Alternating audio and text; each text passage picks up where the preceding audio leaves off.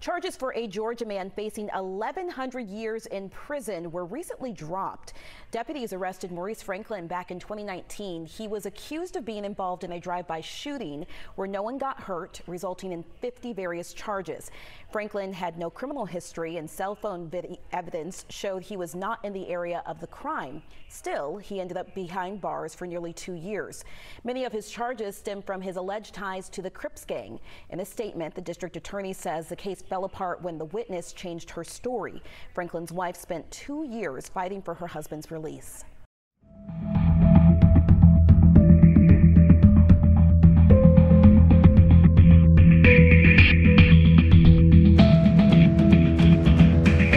I'm Maurice Franklin.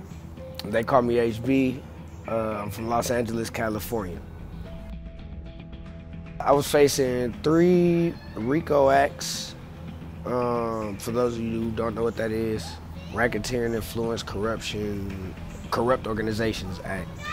3 of those, 34 violent street gang activities, 6 aggravated assaults, 6 possession of a firearm to commission of a crime, and 2 cruelty to children. You know, one day I'm just chilling at a friend crib, Friday, you know, I'll never forget it, just chilling, you know, turning up, smoking a little bit, and everything was fine. That was August 29th, I believe, 2019, and, you know, weekend went normal. Went to church on that Sunday, and then on Monday, I'm chilling with one of my partners, and all these people just start texting me. And they texted me news articles and news clips with my face in it, saying that I'm wanted for a shooting. And I'm thinking they playing, you feel what I'm saying? So I'm hitting them with the, bro, stop playing with me, and I just ignored it, and somebody else hit me. And somebody else, and now I'm starting to wonder how all y'all know each other. You feel what I'm saying? Why y'all playing a prank on me? So then my wife hit me up, then my mom's hit me up, and when they hit me up, I knew it was real. My mom was saying she seen me on TV. I Googled my name, and I was the first person on Google as wanted in Augusta. It's crazy. So I found out about the shooting through a mutual friend. She basically was like, come here, I got something to show you. And I'm like, huh, what you got to show me? So I'm not thinking it's nothing bad. So she showed me, sat me down, and then she showed me, she was like, yeah, Maurice is on the news. And I'm like, Maurice is on the news for what? And then it's like, yeah, shooting happened across town, and he was there. And I was like, ain't no way he was there, because I know where he be at mostly 95% of the time. 5% of the time, you know, they gonna sneak and do whatever they do. But most of the time, he tell me where he's at. So when I found out that he was wanted, I immediately called him, and he was like, yeah, I think it's a joke. And I'm like, it's a joke?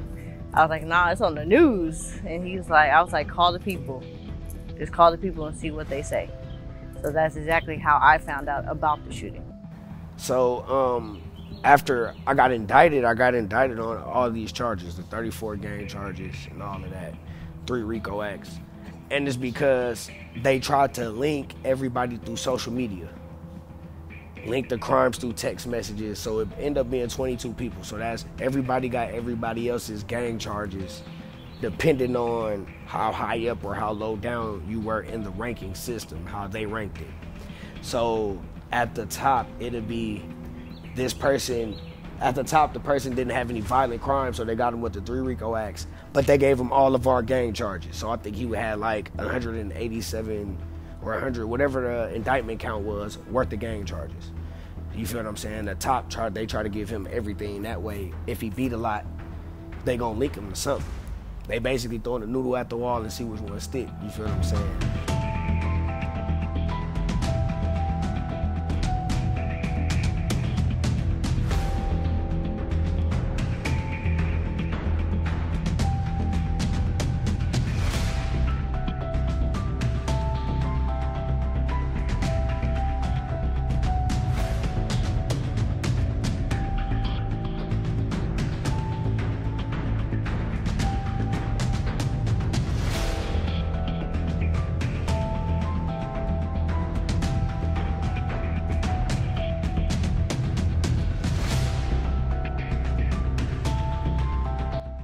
I was immediately upset, just because when it comes to cases and you're innocent, they tell you to gather information to prove you're innocent. And that's exactly what we did prior to him turning himself in. And the thing is, the investigator that we even talked to was like, if you're innocent, bring the paperwork that proves that you're innocent. So, you know, thinking that we're gonna give them this documentation that says where he was at would clear his name, and it was just false. And it just became more aggravating, and I was just frustrated, and I just had a mix of emotions because I was pregnant at the time, so I was going through a lot at the time of his arrest. The evidence that we found out was we can print off his Google location everywhere he went. If his location's on, it'll ping where he's at throughout the day, even the roads that he's on. So we printed that off. We had alibis. Pretty much that's concrete evidence that we had that we provided them in black and white form in a folder. Altogether, my maximum exposure to the Department of Corrections was 1,100 years with 340 years consecutive. And my first plea, they came at me with 40 year with 20 years confinement and 20 on parole. Then 30 years, 15 on confinement, 15 on parole. Then 20 years with 10 on confinement and 10 on parole. My first three pleas that I'm not gonna take. But this is the thing, once I seen them go from 340 years to just a 10-year sentence, I knew they didn't have nothing. You feel what I'm saying? Because when we go back to how I felt in there, you go back and starting to think what they got against you. Even though I knew I was innocent, the human mind is gonna adapt to its surroundings. After Maurice had turned himself in and he called me on the phone, I asked him what the investigator asked him, and he said, well, he asked me about, am I in a gang? And I was like, well, that's not related to the shooting. I said, what did they say they have? He said they didn't say they had anything. All they showed me was a whole bunch of pictures of us on vacation and him displaying gang signs, and they said that's enough for probable cause. Really, the probable cause was the girl said she seen them there, but they allowed her to go through all these loopholes through Facebook and then go on someone else's page just to say this was him, because we are mutual friends with somebody that she knows. She doesn't know him directly, because if you got to go on someone else's page on Facebook that you're not friends with to prove that he was there, then you really don't know him. So he could have been anybody light-skinned with hair. So yeah, that's basically what we brought to them about all the facts. So a mutual friend of mine told me about the AJC house. He gave my information to an individual, Mr. Sharp from the AJC, to run the story. And what the AJC is responsible for is basically doing an investigation on the case. And so they went and talked to the victim, they went and talked to anybody they could talk to regarding this case. And they built the story about his case for a news article, and it was published. And so it caused attention. And then what I went to do is I created a petition online for individuals to sign to try to get him released, because the police wouldn't give him a bond. Basically, the court wouldn't give him a bond, which, you know, kind of sucks, because you're going to bond hearing, you're letting them know he wasn't there, but the prosecutors turned around saying he's a gang member, which isn't related to the crime that they're trying to charge him with. So I got his story out. I was able to talk to several individuals. I met up with an activist, a civil activist, a lady, and she was telling me all the right steps. So that's an individual who actually helped me, guide me through the process. She was like, did you do this? Did you check in with his lawyer? Did you push for this for his lawyer? Did his lawyer file this? And so I was looking up all these terminologies that she was giving me so I can know the definition of them and understand them better. And then what I did was I did my own research. I went and looked up several RICO charges. I went and looked up life of gang members and just, you know, facts that was already published in different articles, different cases.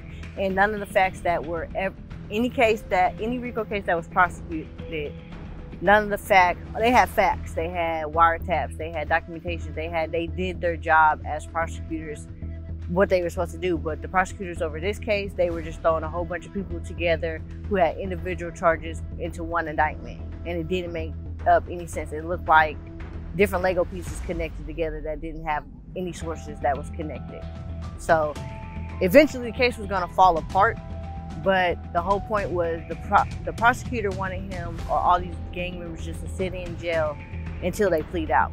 Because even at the end of the case, when they said the case was going to get dropped and she didn't get reelected for office, they interviewed her and she said her viewpoint still stands and he still would have been locked up just because he said he's a gang member.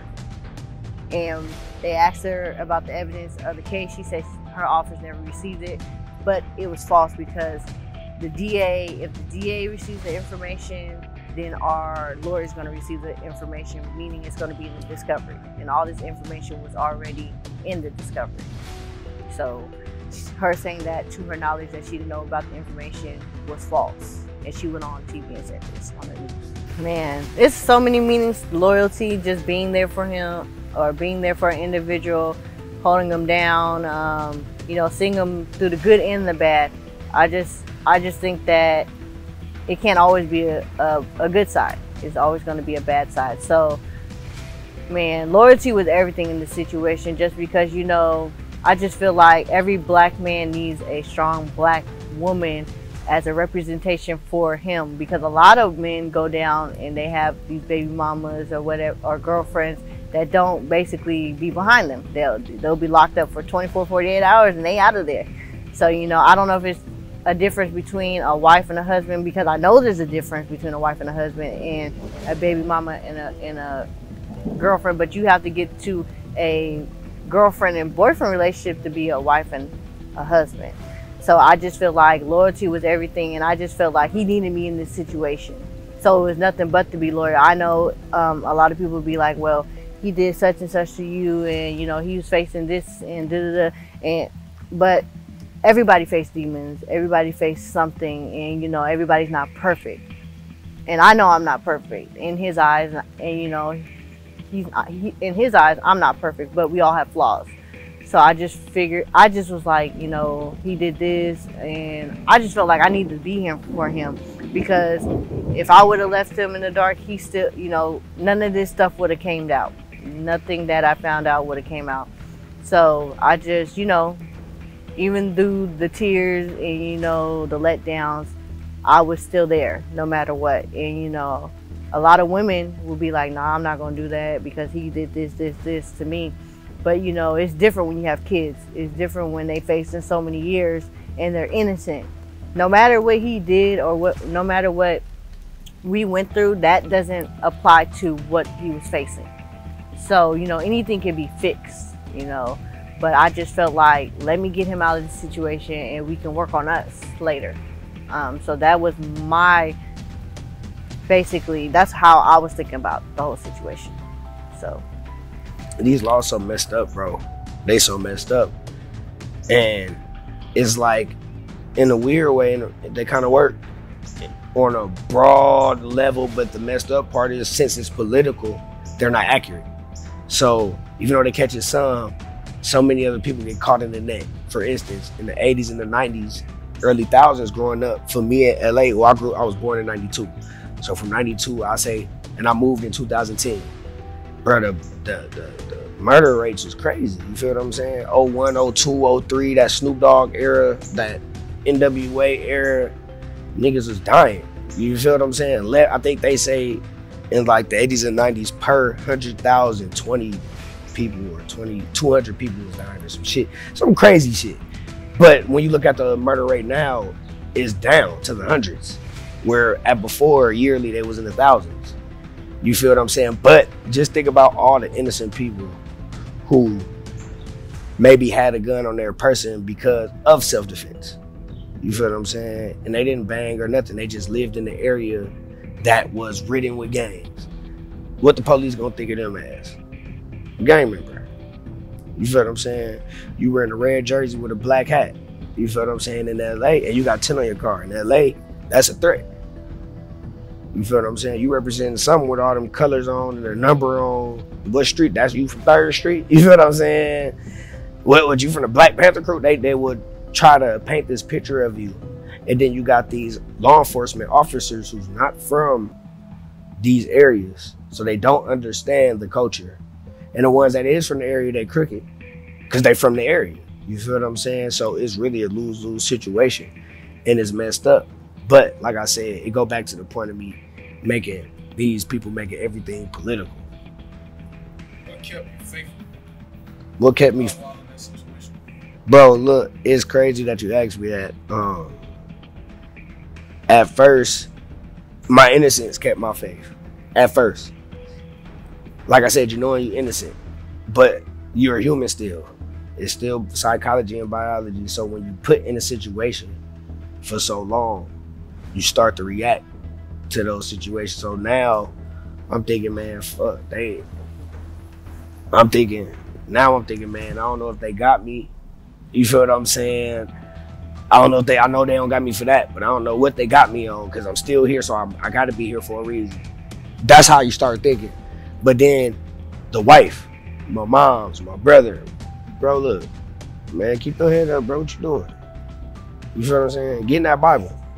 Then that's when you realize control. What I go back to, control is an illusion. You feel what I'm saying? If God wants you in a certain situation for a certain reason, you're going to be in that situation until you learn what you're supposed to learn in that situation. And for me, it was learning how to love myself, my family, and how to appreciate. You feel what I'm saying? I grew up in LA, so some of the things that I brought to Georgia with me, I'm not gonna say it was bad, but it necessarily wasn't right for my fit with my family.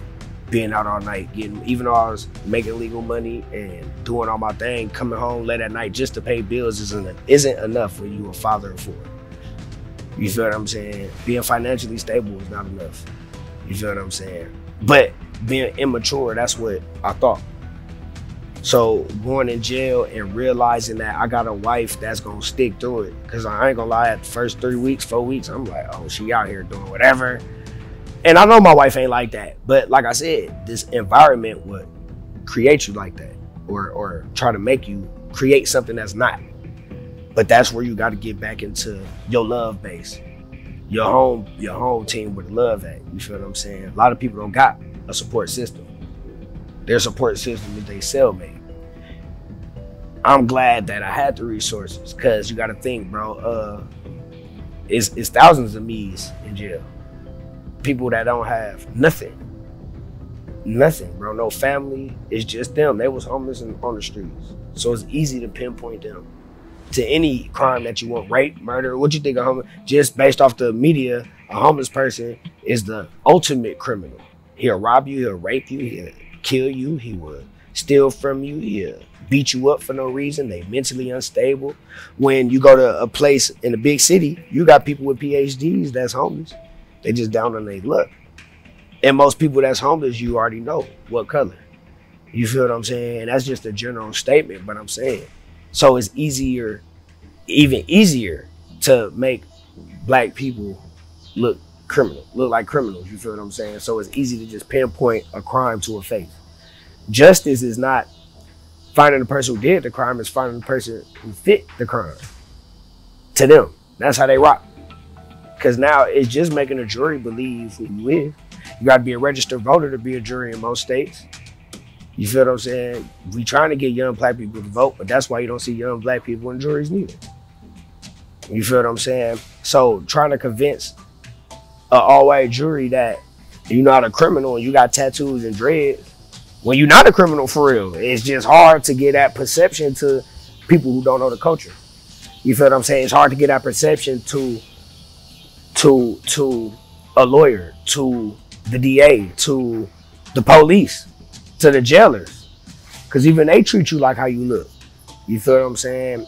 And so going back to what kept me going, first of all, the word of God, Jesus kept me going. Let's just get it out the way. He taught me how to react in love. You know, I'm not gonna sit here and say it was all peaches and cream in jail, but for the most part, I learned how to handle stressful situations in love and in humility and just diffusing the situation. You feel what I'm saying? And another thing, bro, it's good to have people, just homies, that been through the situation before. It make everything easy. You feel what I'm saying? Having a brother that had been locked up for a little bit, they understood a little bit more. Having homies that went through the situation, they was able to talk me through it. My beautiful wife was holding me down. She was writing me letters. She was putting money on my books, giving me, you know, whatever I needed. You feel what I'm saying? And a lot of women don't do that. A lot of women go off and just, you know, lead a man. And that's a big stigma with black women right now. You got a lot of black men that feel like black women ain't loyal, whatever. Nah, I'm here to tell you now, my wife is loyal. My wife is 100% down. She was holding me down. When I caught her, if she wasn't home, she was at my mama's house. If she was out, she'll put me on the phone with all the homies she was out with. You know, I ain't got to worry about her. I didn't have to worry about her. And that's a big stress factor. And a burden that was taken off of me that made the load a little bit easier, knowing that the person I love is still out there loving me, going hard for me. She was the person that got the AJC, the Atlanta Journal Constitution, I think that's what it's called, but the AJC to take my story on. But it was just cool. Like, I had a mom that just looked out for me and covered me financially and made sure I had the wisdom and reminded me who I am in God. And then even in jail, you still want to have those people and hang around those people who are like-minded, who want to go home. Because some people know that they're not going home. So they turn into the animals that the white man wants you to be. You got to hang around people and do your time with people who want you to go home, who want to go home themselves, who will talk you off of the BS that the white man try to put you on. You feel what I'm saying? They put you in these stressful situations. And it really, they use it to break you. It's a tactic to break you. You feel what I'm saying? But knowing your foundation and knowing who you are in God and who you are as a human, knowing your limits, knowing your weaknesses and your strengths, when you ain't got no time, when you got all the time to just think about those things, that's what keep you on the right track. You feel what I'm saying? My wife was one of those major factors that kept reminding me, bro, don't plea out. You ain't going there guilty, don't come out guilty. You feel what I'm saying? My wife was one of those major deciding factors of, I'd rather get that time defending my innocence than saying I'm not guilty. You feel what I'm saying? My wife is a big factor that used to just calm me down. You feel what I'm saying? Just in a stressful situation. Let me talk to the kids, play all the music I want. You feel what I'm saying? And you know, love is what got me through. You feel what I'm saying? Love.